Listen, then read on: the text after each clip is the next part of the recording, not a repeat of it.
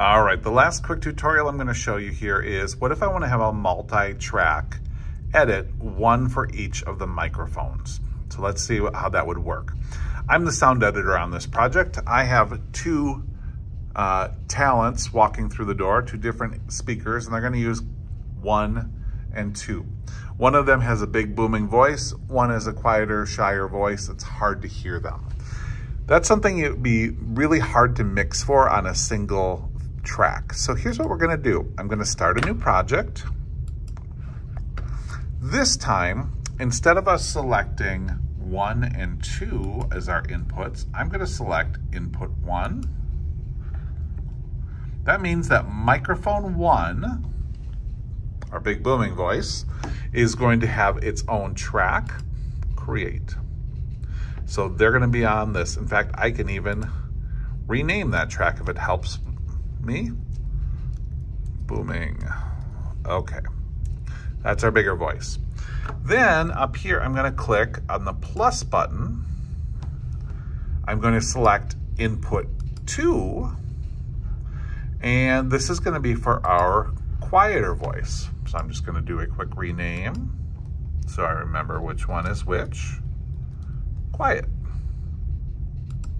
All right, so now I've got my booming voice and my quiet voice. Now, I would like them to record at the same time. So I'd like to still hit record button, but I want to be able to mix them separately here.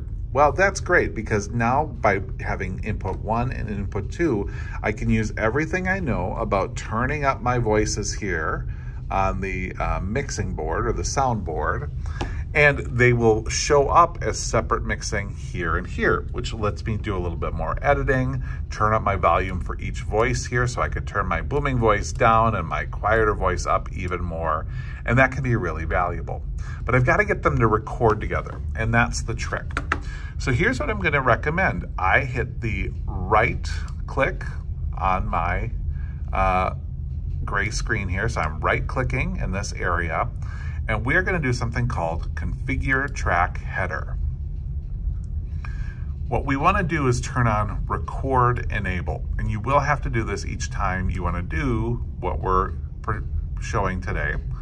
And once I've clicked record enable, what you'll see show up here is this little red and white ball. If it's red, it's going to record when I hit the record button. If it's white, it will not. Well, obviously, I want both of those to record at the same time. So you can see they're flashing and ready to go.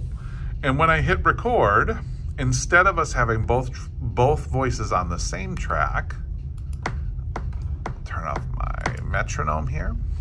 Now I'm going to speak into the different microphones, and you can see, all right, there is microphone 1, our bigger, boomier voice that I can turn down. And here's microphone 2, which might be a little bit quieter. So we've got two different voices that I can now mix, change, and edit both on my soundboard and here in my virtual software mixer as well. When I'm done, I can do all of the editing that I need to do by selecting individually. I want to just cut this guy out here, and I can get rid of weird background sounds. Maybe that person laughed or coughed, and I can really have a great mix at the end, controlling both voices. So something to be aware of as another way to record on GarageBand using a podcast studio.